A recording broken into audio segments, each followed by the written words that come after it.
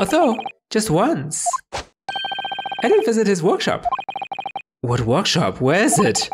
At Draba's enormous fabrication laboratory where he constructed my great machine. Why didn't you mention this before? And at Draba's workshop. There's every chance we might find the man there.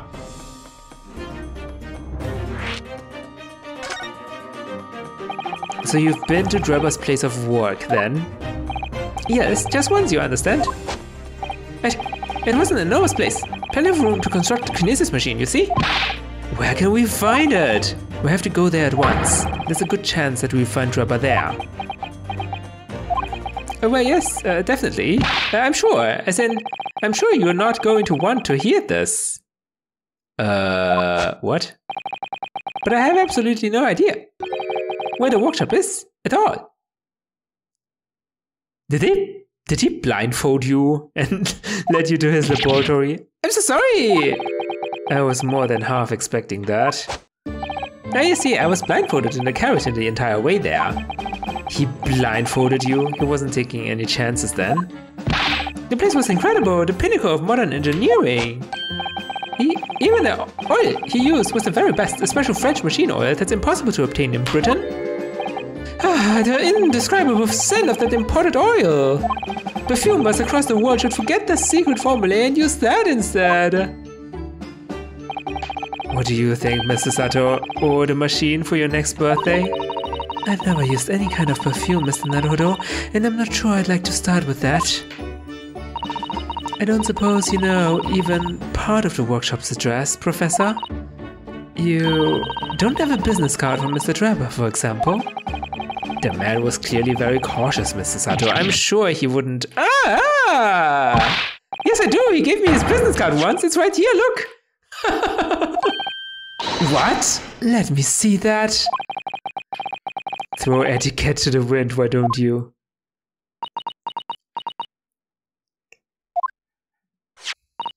Enoch Draba, engineer. I'm afraid that's all it says. There's no address. Oh. No, well, I can't say I'm surprised. Not even a phone number? I mean, what's the point of this business card then? A business card is supposed to give out information how you can reach that person, right?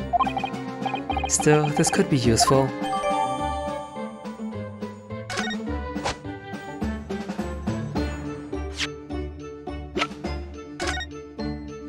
Enoch Draba, engineer. Look at the symbol.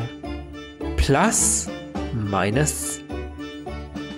Plus, minus. Oh, like a battery. What is this? This dark smudge here. I think perhaps it's machine oil. Ah yes, possibly. Professor Hairbrain mentioned something about the oil Mr. Draba uses, didn't he?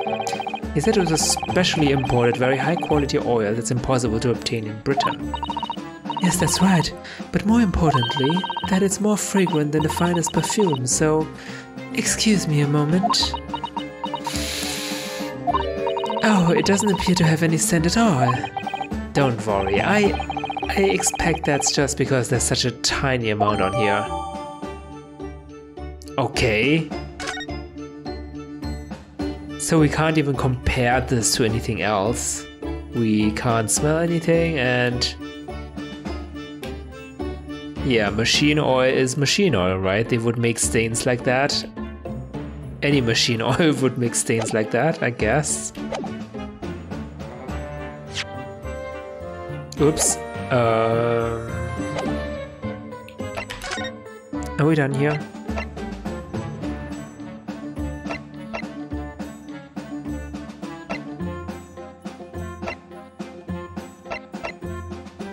Do we go back to the experimentation stage? Or the forensics laboratory? Maybe the forensics laboratory. Oh! There's no one here still. Damn it.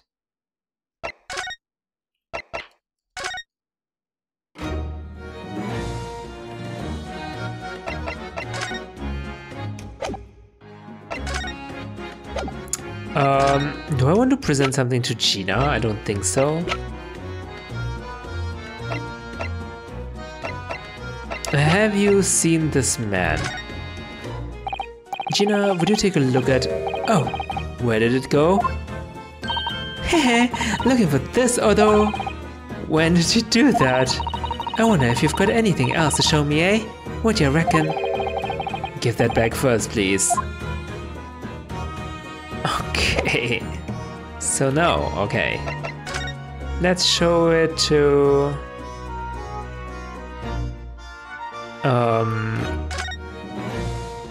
Baroque. Oh, Susato-san, do you want to go on a hot air balloon? With me? Oh look, a flying balloon! I've never seen one in the flesh before. I can't understand how they can fly, and so high up as well. Oh, but think of the view, Mr. Naruhodo. You must be able to see for miles and miles. I do think of it, and it terrifies me. I mean, it would be certain death if you fell out. I'm sure they're perfectly safe. After all, they've been invented by some of the brightest minds in the world. Let's not forget that we know at least one has exploded. I'm sure there are other ways to fly.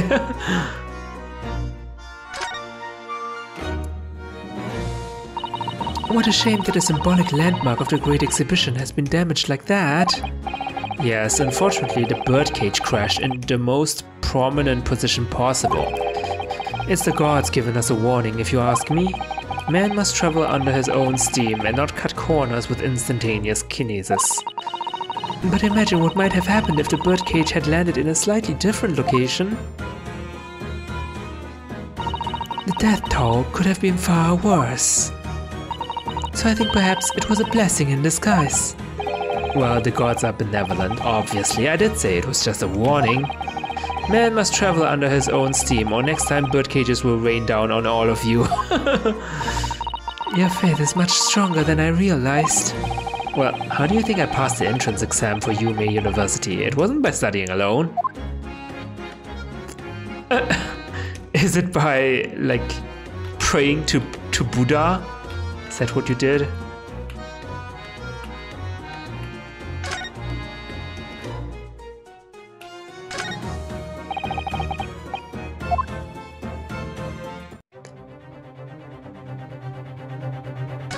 I think we haven't looked up here, right? Yeah, that's what was missing. Oh, we haven't even looked around. What the heck? Did we not look around? What a terrible explosion it must have been. Even the steel girders have buckled and twisted in the blast. And what they called a birdcage was right in the middle of it all, just here. So I mean, according to our theory, if the birdcage really was in the balloon itself, then there must have been two birdcages, right? One on the stage and one in the balloon. So the question is, where did this one go? Where did the birdcage on the stage go? But look, Mr. Naruhodo, the metal grill on the floor looks as though it's designed to open. It does, doesn't it? If the floor had opened at the precise moment the explosion occurred, the birdcage could have dropped through and disappeared from sight. Oh, okay. I don't think there's any doubt that this was a very elaborate hoax, is there? Unfortunately, we cannot touch it to investigate. Why is the music so tense? Oh, Susato-san, do you want to go on the Ferris wheel with me? I hear that a ride on the Ferris wheel is a favorite romantic outing among young London couples. I think the romance would be slightly spoiled by the abject terror, personally, but then I'm not a Londoner. Are you a little scared of heights, Mr. Naruhodo? It's not that I'm scared, not at all. It's just that staying on the ground seems so much safer. Well, perhaps I shall have to ask Iris and Mr. Sholmes to accompany me on it in that case. Oh, I feel so left out, Ryunosuke. When you put it like that, part of me does want to give it a try. Oh dear, it is complicated for you, isn't it?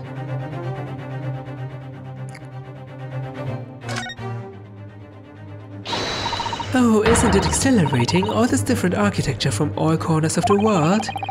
It does make you feel a bit like an explorer, doesn't it? I know it's all subjective, but the onion-shaped roofs have rather caught my attention personally. It is very subjective, isn't it? Japanese buildings with their wood and paper construction would have excellent ventilation, and I've realized that British buildings being made from brick and stone are very strong and long-lasting. The more you know about how things are done in other countries, the more you understand your own, I feel. Oh yes, I do agree with you there. But I can't help wondering what an onion does for the roof of a building. I mean, I suppose it's playing on my mind because I don't like the taste of onions. You really oughtn't let your taste in vegetable dictate your taste in roofs, Mr. Naruhodo. How can you not like onions? It's crazy.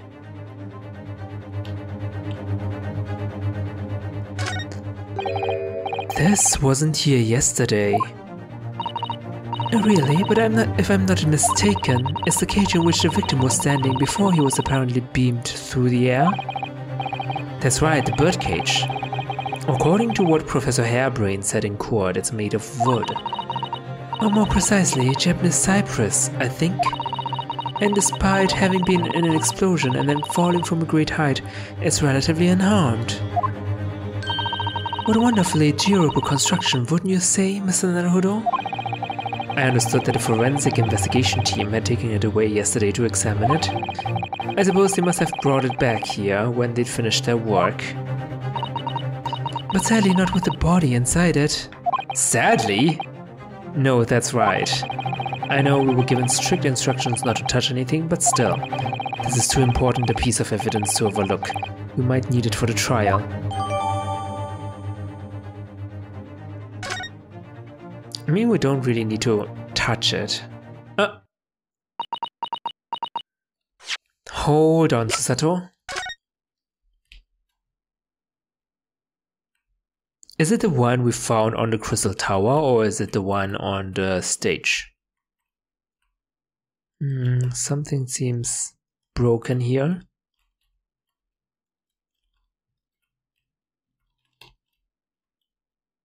Oh, and here. Ah, look here, Mr. Sato. Oh yes, the wood's cracked and broken a little. I suppose because it fell from such a height? Yes, from the height at which the balloon was flying down into the Crystal Tower below.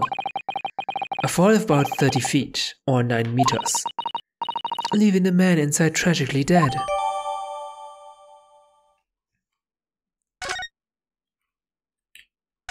Oh, oops.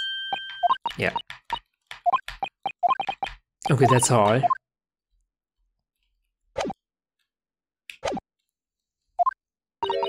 You'd already met that masked man, hadn't you, Mr. Naruhodo? Yes, yesterday, in fact, at Lord Van Zieks' office. I see. And if Kazuma-sama really is still alive, it means that Mr. Sholmes lied to us. I know. We're going to need to speak to him about that. You're going to have to leave now. The forensic investigation team are due to arrive shortly. If they find you here, it will cause problems. What sort of problems? Foreign affairs problems. Well, we could do without that. Alright, we'll be on our way. Let's go, Mr. Sato. Of course.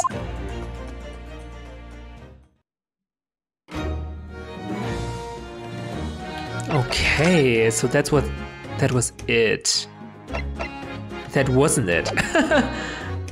Okay, do we need to... Oh! Huh? What? Gina?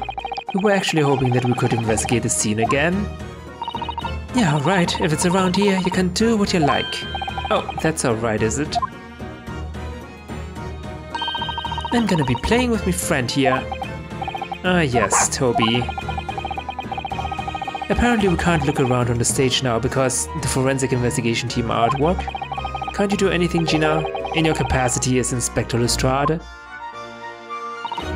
Well, look, I'd like to help you out. But I'm just a trainee, ain't I? Ain't nothing I can do. Oh, an inspector trainee. When it suits you, yes. Okay. So that was everything, right? No, it wasn't. Okay. Oh, what is this? Did we investigate this? Here's the scorching on the ground that you mentioned. Okay, it's a green balloon.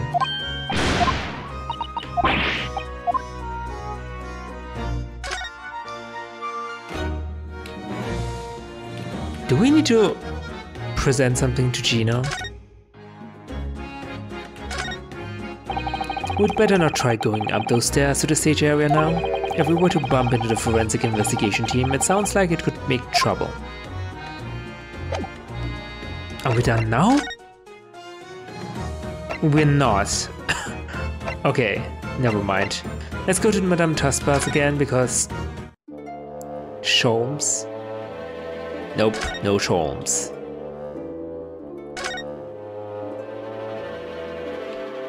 No Sholmes. Okay, do we go to the forensic laboratory? No.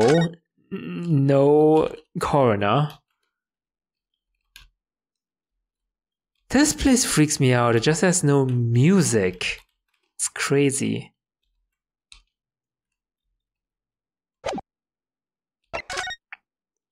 Okay, where do we need to go?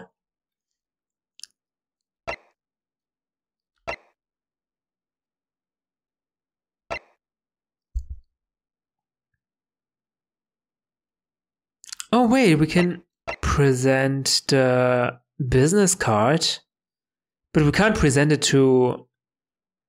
We can't present it to Van Zieks now. Ah, damn it.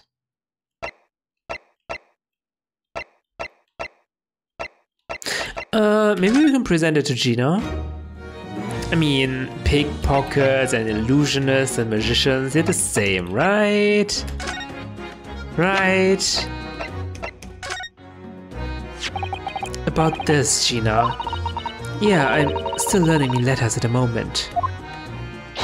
I only know A to E, so if it ain't too much bleeding trouble... actually, Gina, it's the back of the card that's important. Hey, how come? There's just a dirty old smudge on the back, that's all. It turns out that this is very high quality French machine oil. It is a very particular scent, apparently. Oh, Toby! You don't say. Let's have a whiff then. Not you, Gina. You sure? I don't smell nothing. No, we didn't mean that you should smell it. Oh, right. I mean Toby.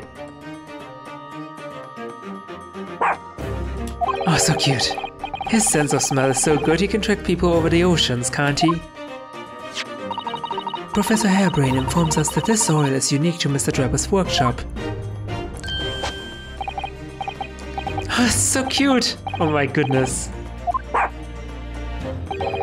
I think he's picked up a scent. See, I mean, if he follows the scent of this oil, Toby could lead us to that dodgy cove's workshop.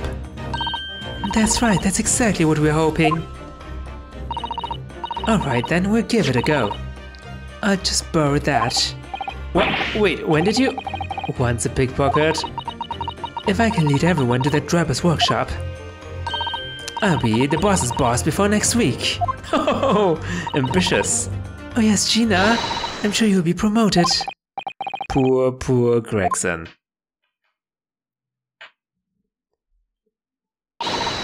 Right then, Otto, leave it to me.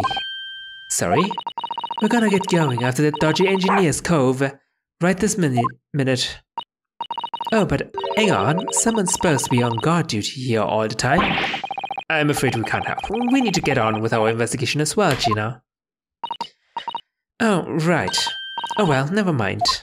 I ain't gonna be me. What gets in the neck? It'll be the boss. Poor Gregson again. Ready, Toby? Got that oil sent, have ya? Come on then, boy. See ya later. Wait, we're coming with you. What? I do hope the scent of that oil leads them to that swindler's workshop. Yes, I hope so too. Ideally before the dog swims across the channel to France.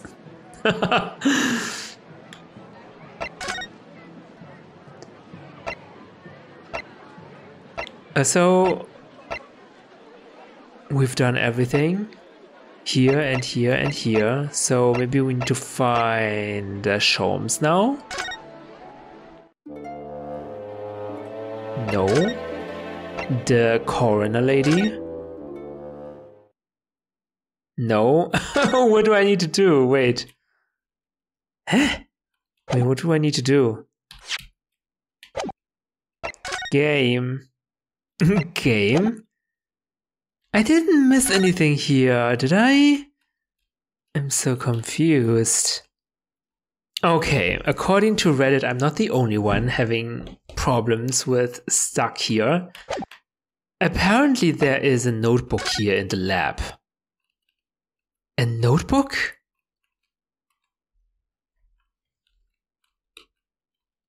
A notebook. I don't see any notebook. There's no notebook here. What are you Oh! Wait, I specifically went over there to the book and to see if I checked it. How did I not notice it? Oh my god. Look at this big thick book here. It appears to be an accounting ledger. It's a record of the forensic investigation team's spending, I think. Spending? Oh? What is it? It's clear that the team purchases various equipment and supplies on a monthly basis, but... well, one entry seems rather strange. Really? In what way? They're buying 500 scalpels every month. What? 500? They must be working really hard on dissecting poor corpses. I don't know, judicial autopsies are only carried out in certain special circumstances, and scalpel blades can be sharpened too. It does seem a bit strange, you're right. 500 scalpels a month. What could they possibly be using all them for?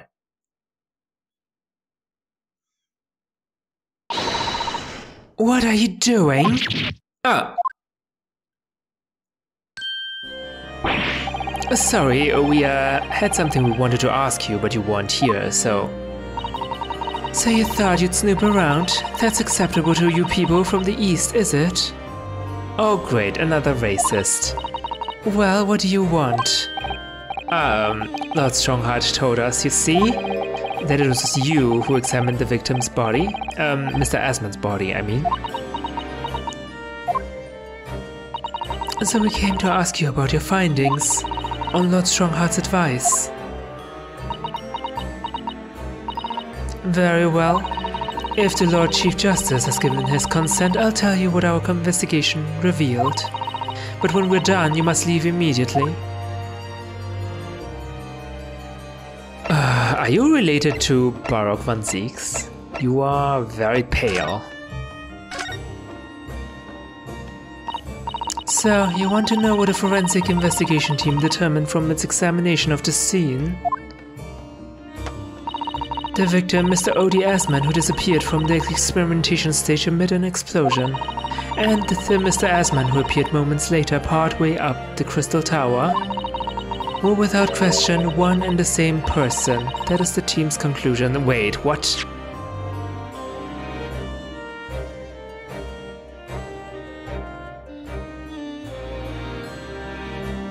What?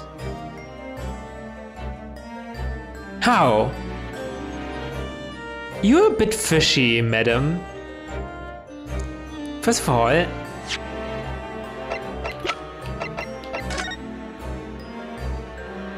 okay, well, this plus does not look exactly like the plus on her coat. That is very true.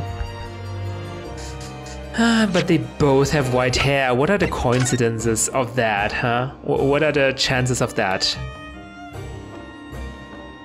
It's a video game, so they must be related, right? They must be related. So for you to lie here, maybe it's... Yeah, maybe this is a lie. And also you're like spending government money to fund, I don't know, some sketchy stuff. But that can't be right. If it was an elaborate trick, we can only speculate about how it was carried out. Let's see, if two people who looked very similar to each other were involved, they could have made it appear as if one single person had switched places, couldn't they? Very true, but sadly in this instance, that was not the case. The man who disappeared and the man who subsequently reappeared was the same person. And how did you determine that? The fingerprints at the scene make that quite evident. Ah, fingerprints. They're not yet officially recognized as forensic evidence in the British justice system, but one day they will be used as an investigative aid as a matter of course. Oh my, but that would mean that the instantaneous kinesis actually took place. So where does that leave us? My team was tasked with investigating, not drawing conclusions. Instantaneous kinesis is impossible, and yet the body did move from one place to the other. This hasn't cleared anything up at all. It's made the whole thing even more of a mystery. What the? Mama, what is this? Where did she spring from? And did she just call the doctor Mama? This is a lawyer, dear. Oh. Hello, to meet you. Pleased to meet you, I mean. Yes, I am a defense lawyer. Ryunosuke Naruhodo. Mama? Yes. Can I cut this one up? Holy crap, what the heck?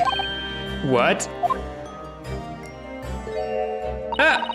I've never seen inside an Eastern person before. I want to know what it looks like. Holy crap. What the freaking heck? Okay. Of course you can't. It's a live specimen, as you can very well see. I'm not a specimen, okay? Huh, boring. I think I just had a near-death experience. Oh dear, Mr. Naruhodo, you're as pale as a corpse. Then let's leave before I'm mistaken for one. Well, I think we've done all the investigating we can here for now. If we could just determine the whereabouts of Mr. Drabber. I'm sure Gina and little Toby won't let us down. Now then, do you think we ought to try to speak with Mr. Sholmes at this point? We have things to discuss and I'm dying to meet him again. Yes, it's quite possible. He might know something useful, you're right. We ought to find him at Madame Tuspel's. He's supposed to be working there. It's a temporary waxwork exhibit. Yes, Iris told me all about his latest unusual venture. Interesting. So, what are you doing at the moment, Doctor? Keeping a close eye on things so no impertinent Easterners think they can look around in my office. There's such impertinent Easterns around? How terrible! Yes, you. She doesn't mince her words, Mr. Sato. I think perhaps it's time we left. She definitely has something to hide.